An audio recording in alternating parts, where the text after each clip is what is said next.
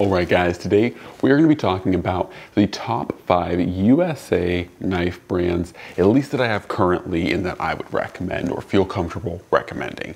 And it's definitely contentious because over the last year I've definitely collected a lot of especially USA knife brands for survival knives and have been very unenthusiastic and unimpressed with either price point, materials, customer service, or a myriad of different things. So for me, there's definitely been a lot of disqualified US brands, and that doesn't necessarily mean that they make or have bad products. It just means that I'm not interested in really recommending them out to the world. Things like Survive knives, like the actual knife, if you receive a Survive, I think they're like a really great poignant brand for this, but they do make a quality product. Like if you receive a Survive knife, you'll have a hard time finding any fault with the actual knife, but the brand really has very poor customer service, hard to reach, and fails to even deliver their product. So I think that's not all US brands are like that, or not all the brands I dislike are like that, but it tends to be that way. So anyways, without any further ado, let's actually talk about some brands that are pretty darn good stand-up brands that I would heavily recommend. These are USA knife makers that I think are totally worth checking out. Now, before we get to the top 5, I do want to do one runner-up, and that is the conglomerate of Bussy knives. Now, this one in particular is their SYKCO or Scrapyard Knife Company, but Bussy has a bunch of different brands to them. They have Bussy Custom, they have Bussy combat knives, they have Scrapyard, they have Swamp Rat, and so they have multiple different kind of sub brands, but the same overarching company makes all of them. So they're all making the steel, and pretty much every steel that they have is in-house. Now, they have recently started using some MagnaCut, so that's not really in-house, but this one in particular is made out of SR 101, and of course they're known for Infi steel, and so they have a number of proprietary blends in-house. So this company is pretty cool, and I feel like Bussy is typically overlooked because Bussy is just seen for their Team Gemini and some of their more popular but of course more exclusive and more expensive knives. Things like the Team Gemini tend to go for $600+, and so while it's not necessarily the most attainable, things like this Scrapyard Knife Co. WS 1021 or their WS 1020 series of knives are very affordable. They actually are anywhere from, depending on which blade shape you get, anywhere from $120 to $150. Now, the one thing I kind of dislike about them is that the knife, when you go on their page, and this is primarily their page, aftermarket sellers on the secondary usually have sheaths, but if you do go to them specifically, you buy just the knife. So whatever price you see, so let's say you see a $120 knife, right? You can factor in another $20 for a sheath. So I'm not the hugest fan of their model, their business model. Some people may like it if you are a sheath maker yourself, or if you have a guy that makes kydex for you that's really good, and you're not going to use a out-of-box sheath anyways, then it's just fine. But yeah, so the knife itself, whatever price you see, is just the knife, and then you have to add whatever accessories else you want added. So that's why they are a runner-up. I feel it's a little bit frustrating when you see a really good deal for a knife and you're like, oh, but then I have to add another $20 for this, and then another $10 for this, and then prices add up, and then before you know it, you're paying $200 for a $130 knife. So that can be a little bit frustrating, but aside from that, the quality really is there. Something like this WS 1021 is pretty cool. You do have they're one of the only, at least from what I can see, companies in the biz that are doing things like a triple Cerakote finish. Like you guys can see here, this is a triple layer Cerakote finish to this knife. So not only does it look really cool, but it's something that once again, you don't really see out there. So it's very special, very unique, and their knives are pretty solid. And a lot of their blade steels like SR 101 here are essentially proprietary blends of more typical steels like 52-100. So SR 101 is a proprietary blend of 52-100 ball bearing steel. So not bad, but not the best either. All right, next one up for me is going to be rat knives. Now this is gonna be number 5 or 5th place, and this is the Rat 7. I have a few rat knives. I've had a bunch throughout the years, but the Rat 7 is cool. The Rat 5 is awesome. They just make a lot of great knives. Now, the cool thing about Ontario Knife Company as a whole is that these guys recently went out of business and were acquired by Essie. So it is going to be cool to see what happens to these guys. Hopefully everything goes well and they're able to revive this line, because I feel like the Rat lineup is one of the cooler kind of survival knife lineups out there, because they are reasonably affordable and you are still getting a, you know, just essentially an unrefined great product. So essentially something like this Rat 7 is very similar to the SC6, but at half the cost. And once again, you're paying for it. You get a pretty minimal sheath that's not really that great. Like, it retains the knife well, that's about it. And then, you know, you're getting micarta handles, which are great, but you know, they're unfinished, they're untreated, they're, you know, just basic. They're not really contoured that well. But the thing is, that's nice, is if you're reasonably you know, if you're reasonably handy, you can, you know, round these handles off more, make it, you know, more personalized, or you can go the route and buy aftermarket handles, aftermarket sheaths, and, you know, make a knife that really fits your needs. So I think this is a very cool brand and knife product as a whole. But Ontario Knife Company, I am excited to see where they go. Once again, they are kind of out of business right now. You can still find, like any, you know, mass manufacturer, they didn't make a lot of knives before just shutting their doors. So you can still find different rat knives out there on the secondary and on the primary, but they are not currently being made. Hopefully SC revives them and gives them a, you know, breath of fresh air. All right, next one up is going to be Tops. Now, Tops is very interesting because they do tend to have a bit of a rotating cycle of knives in their lineup. Sometimes you can find their older knives. They do have staples like the Tops Fieldcraft and the Bracamo that they make, you know, pretty religiously, but they do just make a whole bunch of awesome knives. They make things like the Tahoma Field knife.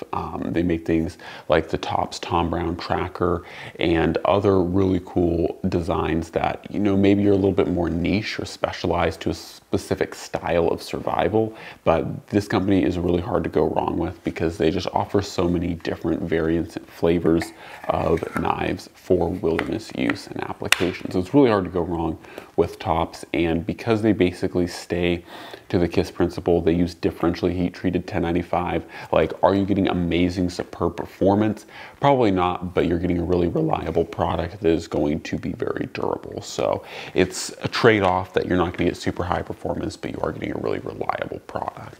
All right, now we're getting into some of the brands that really excite me, and at least in my opinion, they do really excite me, and they are very awesome. First one up is Bark River Knives. Now, Bark River is one of those contentious companies. People either love them or hate them, but I love Bark River because, as I've mentioned in previous videos, Bark River is very similar to Tops in the fact that there's just a million different flavors of Bark Rivers out there. So there's a very high chance that you can find the blade steel, the handle type, the, you know, design overall that will fit your needs. So like, if I was only allowed to have one brand or like buy from one brand for the rest of my, you know, knife life, I would probably be Bark River Knives, because when it comes to like bushcrafting and survival blades, these guys just make so many different designs. Once again, they also make their version of the Tops Tom Brown, or not Tops, but the Tom Brown Tracker. They make their own versions of different, you know, different kind of like larger heavy-duty survival knives and choppers,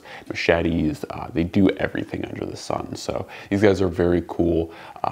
And I do really enjoy them. Now, another thing, I get a lot of comments when I typically do videos like, what do you dislike the most about Bark River knives? A lot of people dislike the polished handles, and unfortunately I don't have any other Barkies out on the table right now, but I brought this one out specifically because I wanted to show that depending on, you know, factory options, if you do order from factory, you can get their handles non-polished. This is a factory unpolished handle here, and I really do like. It's probably one of my favorite handles of all the Barkeys I own, because it does have that like actual raw micarta handle finish to it. So it's very grippy. Like I said, a lot of people complain about how these knives look more for show than they actually do, you know, use. But this is a very good example of a Bark River that, like I said, doesn't have a polished handle. It is left, you know, rough so that you can get good micarta, that good grip on micarta. And yeah, this is a very usable knife. Like this is a nice looking knife, but it's definitely not for, you know, show. And granted, I will say on the flip side, things like my Strike Force 2, definitely with the mosaic pins and the beautiful wood handles, like the burl handles, and things like that, they do look more showy. But the cool thing about Bark River is that whether the knife looks like a show piece or not, it is absolutely built to do a lot of work. So yeah, they are workhorses regardless to what they may look like. All right. Next one up is going to be Architect knives. Now these guys are newer, and I kind of debated putting them on the list just because Architect is an interesting knife company. They are a company themselves, but they use a lot of other companies to build their knives. So like in particular, this blade stock here came from Tops. Now they've since switched 3V sourcing over to White River, but they do use knife companies like Tops, like White River, to make their blades. They make their handles, I believe, in-house and stuff. So they do make some of it in-house. They do source some of it out.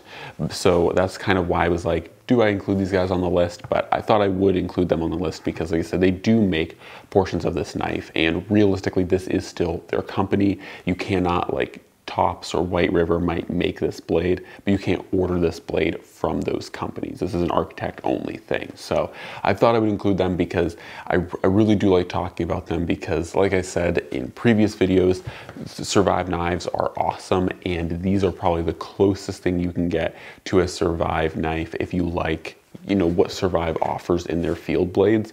This is probably the closest thing that you can get, especially now that Survive is stepping away from the GSO lineup and only focusing on the EDC lineup that they make. And so their larger blades are going away. These are like the closest thing you can get to their field knives, and they're really high quality, and Architect will ship these guys out super fast. Like I've dealt with Architect, you know, through ordering this knife, because you basically build it yourself. They, you know, send you the components and you just assemble it. So it's a little bit of a DIY thing, but it's honestly totally reasonable. It is not hard at all, and they are super responsive to customer service. And I placed my order with them, and I literally got the knife within a week of placing the order. So for me, I think that's a pretty big win. And not just the fact that it's, you know, a great knife and the customer service is good, but, you know, it's a comfortable knife, it's ergonomic, it works well. Like I said, I have no problems with this blade at all. So anyways, guys, that is the Architect. Now let's talk about the last one, the one that probably no one will like, and that is Chris Reeve knives. Now, Chris Reeve knives, they don't make a ton of outdoor knives, but I really do think that the Pacific and the Green Beret is pretty good, but the different, like, smaller kind of like backpacker, and they go through different smaller fixed blade models throughout the years. Like, they no longer make the backpacker, but they do try to keep smaller fixed blades in their lineup. Of course, like I said, the Pacific, the 7-inch version without the serrations is my preference, and these guys perform really well. And a lot of people will be like, oh, you know, that's a hollow ground, and it is a hollow ground knife, but it works just fine. I think, honestly, the performance of this guy is pretty darn good. It's a Bill Harsey design, so it's a very nice design, and they're not cheap at all, but if you have the money to go for one, I really do think they are worth it, especially if you are able or confident to do a little bit of aftermarket modification to the knife. You can really make these things quite good survival knives. So I have to give Chris Reeve a large props for that, because they do make some really solid field blades. Like I said, they primarily specialize, and most people know them for their things like the Sabenza, the Inkosi, the Amazon, and I do own those knives as well, but they do make some really solid fixed blades too. So those are my top 5 brands, plus a runner-up to kind of go over, I think, really solid USA brands that are killing it when it comes to field knives, outdoor knives, and knives that I do honestly use out in the wilderness. So anyways, guys, hopefully you enjoyed the video. As always, God bless, and I'm out.